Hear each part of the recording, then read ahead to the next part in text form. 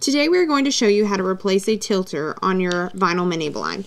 You use a flathead screwdriver and go under, working the rod and the plastic piece out. Take the tilter out and use your replacement tilter. Put it back in and adjust your metal rodding to where the half moon fits back into the tilter. And that's how you replace your tilter on your mini blind.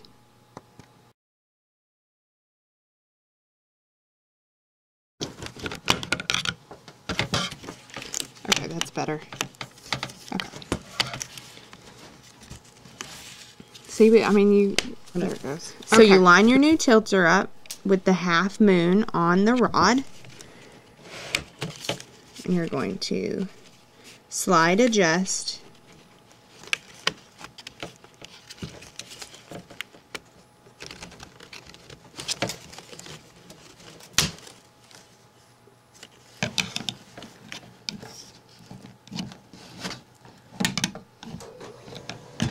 So it just takes one tool, a flathead screwdriver, or if you don't have that, scissors.